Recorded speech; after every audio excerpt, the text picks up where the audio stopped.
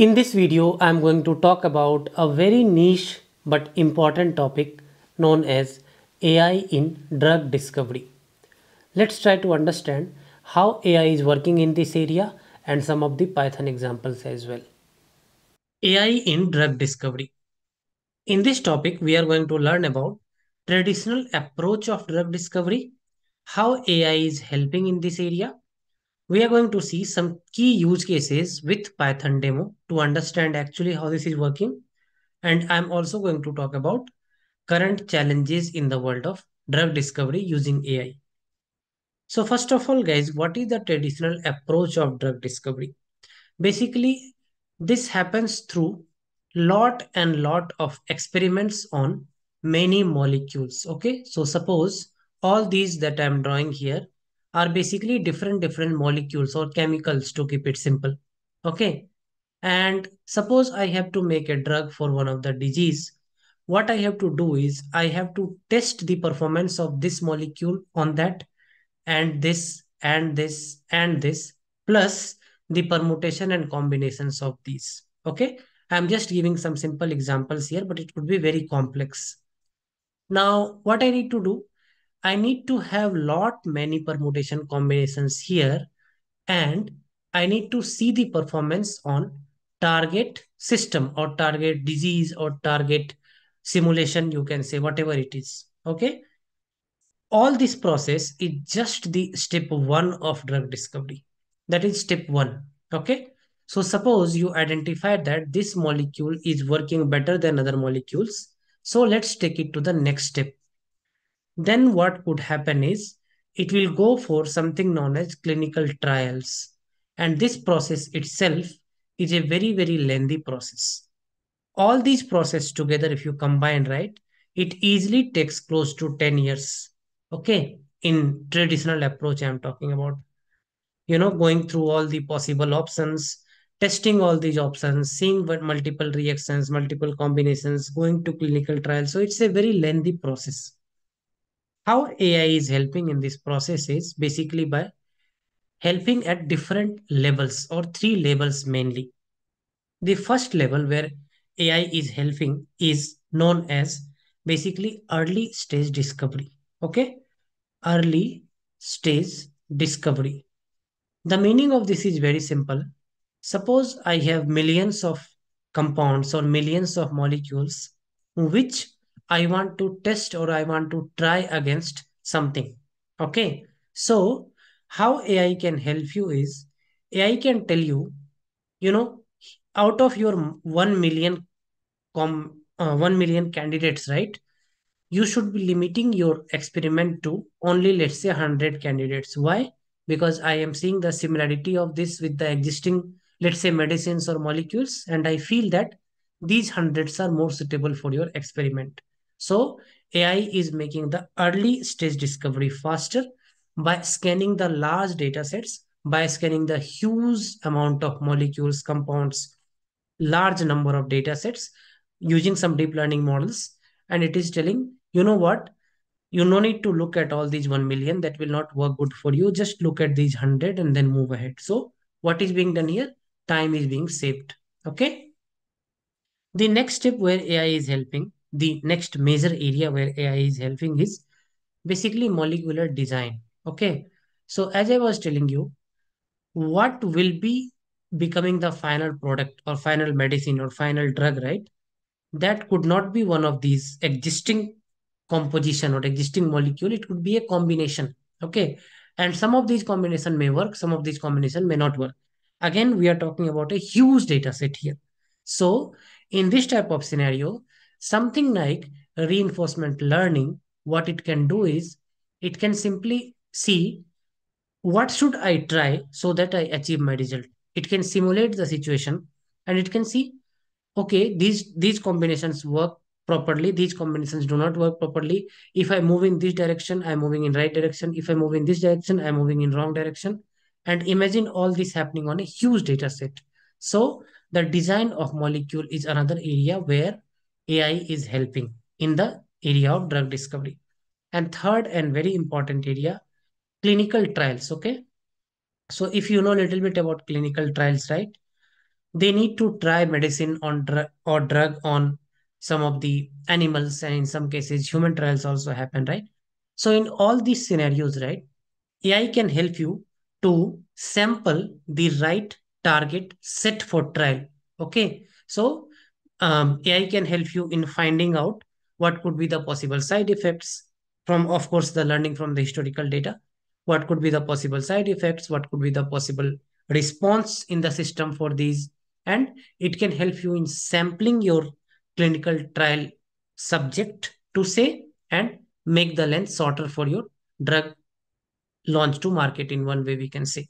So through all these steps, right, the long window of 10 years will come down, and AI is kind of helping the industry in a very, very great way here. What are some of the use cases that we can see here? So I spoke about comparing one molecule against another. Okay.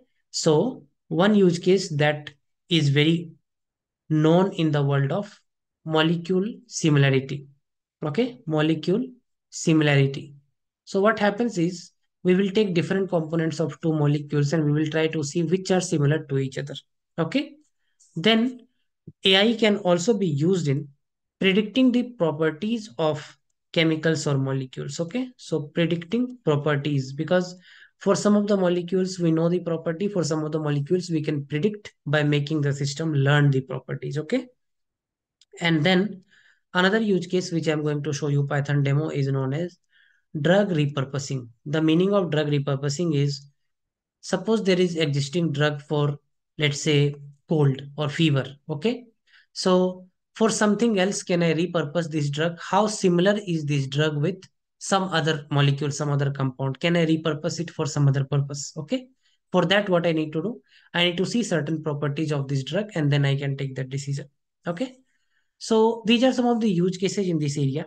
Let's go to Python and I will try to show you a demo of these three. So here, if you see here, right, there is a RDKit, okay, package you can install in Python. And from RDKit, you can import something known as chem. Chem stands for chemical, okay. And here you can import all chem and data structs. Basically, what this package does is it will give you the chemical properties of different molecules, okay. So here I am just defining two molecules using SMILES. SMILES is basically a way to define the molecules, okay. So if you see here, my molecule 1 is CCO, that is ethanol. My molecule 2 is this one, that is acetic acid, okay. So I am just defining my two molecules. So if you go to the documentation, you can see there are other molecules as well. Here I am taking two molecules from SMILES, okay. So I took these two molecules, so I have mol 1 and mol 2. And then in the world of chemistry or in the world of drug, there is something known as fingerprint. Okay. So once I have the molecule, I can get the fingerprint of this. So FP1 and FP2 are nothing but from all chem, right?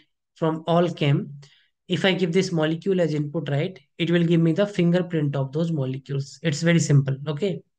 So in these two lines, I'm just defining two molecules. In these two lines, I'm just taking fingerprint of those two molecules. Okay. Now what I am doing here is I am computing Tanimoto similarity. This is very similar to Jaccard similarity or any kind of similarity you can think of in machine learning AI. And I'm simply computing the similarity between these two molecules. So as you can see here, if I run this right, it says that Tanimoto similarity between molecules is 0.18. Okay. So how it can help me is this molecule CCO is similar to this molecule with a similarity of 0.18. If you remember, I was telling you out of millions of molecules, we need to see which are similar in behavior, which are similar in pattern, which are similar in response. Okay. How this can help us? If you run this algorithm on millions of molecule, right?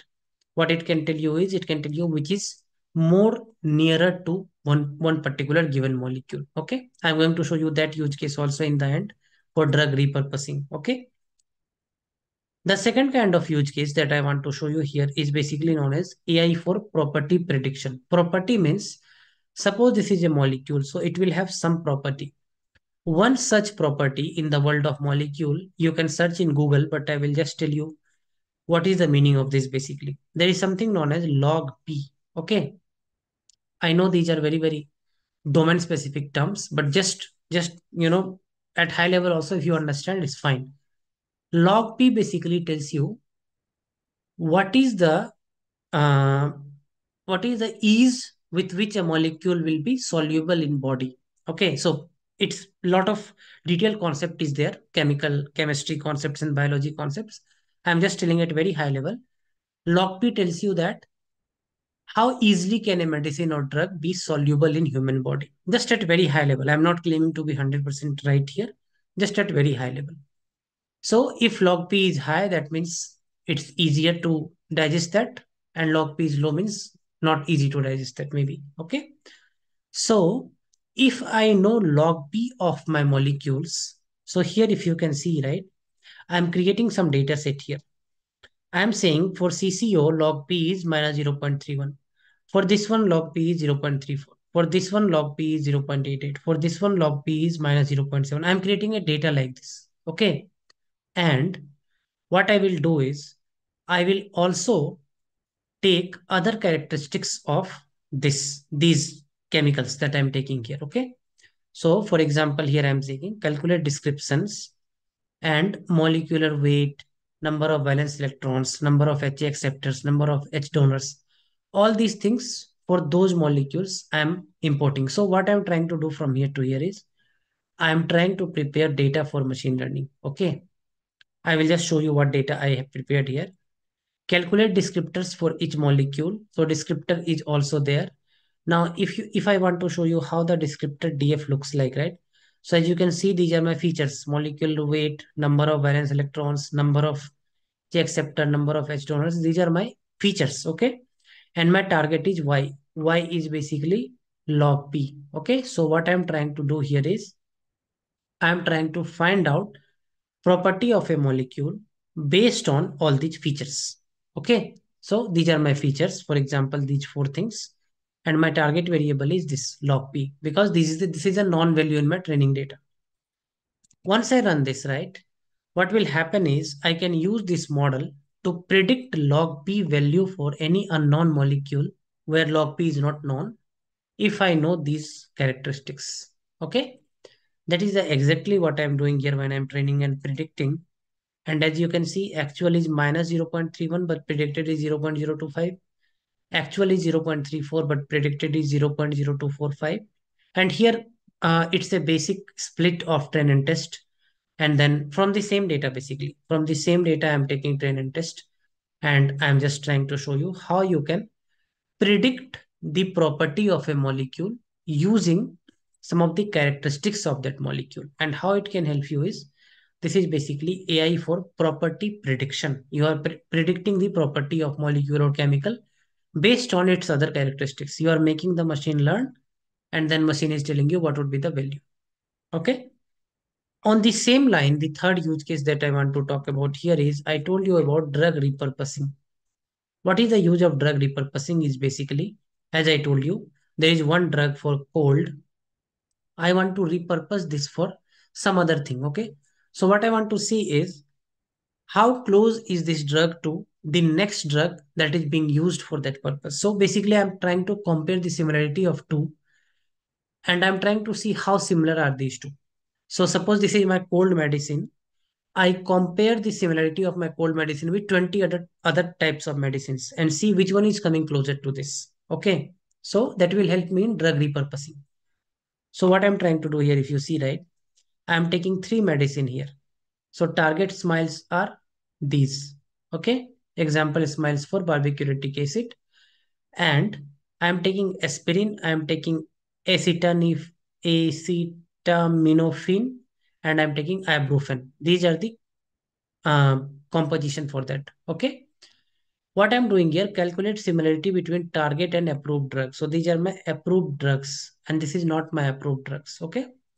So what I'm trying to do here is I'm trying to say target molecule is equal to, from the target I'm taking this, and fingerprint I'm taking. Okay. So basic, the same way we took the fingerprint. So this is my target molecule, and this is my approved drugs. Okay.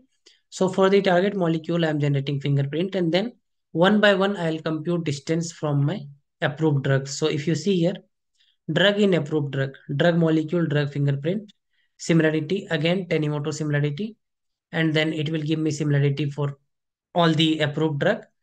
And I'm saying if it is 0.02 greater than 0.02, then give me the similarity score.